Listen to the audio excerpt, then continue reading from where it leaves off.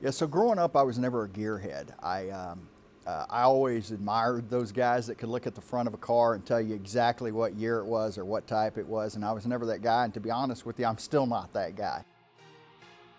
My love for cars was just about the way they looked, the way they sounded, and for me, the old style cars, the old Fords, it was just the way it looked. It just made me be inspired of that particular style of cars.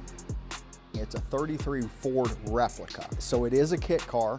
I purchased the car back in 2017 as a kit. It came to me in 30 boxes, over 3,500 pieces, 11 raw fiberglass body panels that were gel coated. It essentially comes with everything you need with the exception of the engine, the transmission, the wheels, and the tires. So it is a Ford 302 engine, small block, just north of about 350 horsepower. It's got a Holley Sniper EFI.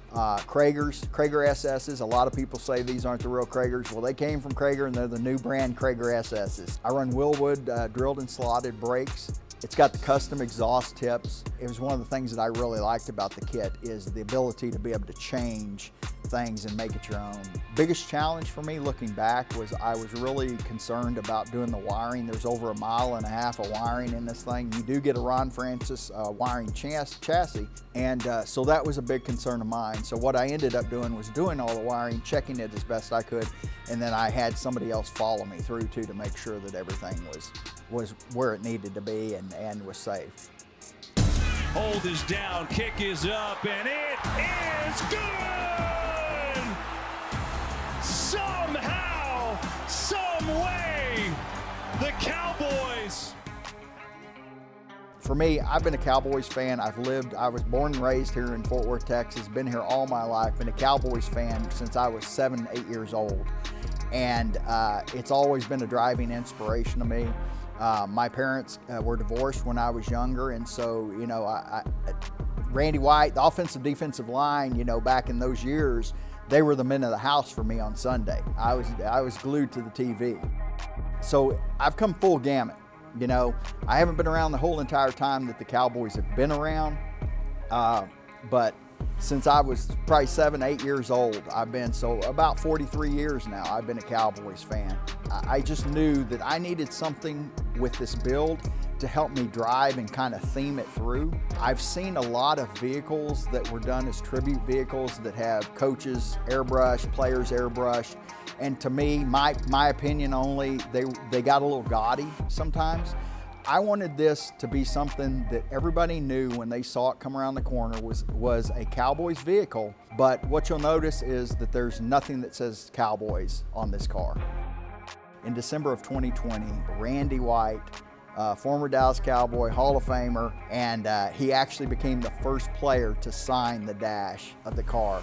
And so from that point, it has just grown. Since then, there's been 47 players total to sign. If I can get the numbers correct, there's 93 Pro Bowlers, have Pro Bowl appearances. There's 7 Hall of Famers that have signed, and there's 53 Super Bowl championships between all the players who've been on there. Regarding more so of what the car is and my personal goals, I've reached out for 4 years straight now trying to get the Jones family to sign the top of that dash sitting over there. It's waiting for them, and I haven't had any luck so far, but I'm hopeful. I'm still hopeful that one of these days I'm gonna catch Jerry at the right moment, and he's gonna add his signature along with Steve and Charlotte onto that car. I'm kind of the front man for the car, so I get the questions, I get the criticism, everything. But I think it's important to state that there are a lot of people, a lot of friends, family, even companies as well. I mean, when I'm talking about like 121 Rod and Restoration, doing the final fit up on the body. This was my build. I did the majority of it, but I don't want to leave those people out. I had friends from work come over and help me drop the engine in. I'd never dropped an engine in before, so there are a lot of people that I had to reach out to because I either didn't have the knowledge or wasn't experienced enough to have those people here so that I could lean on them during the process. And I don't want them to feel like that they were ever slighted. That was never the intent.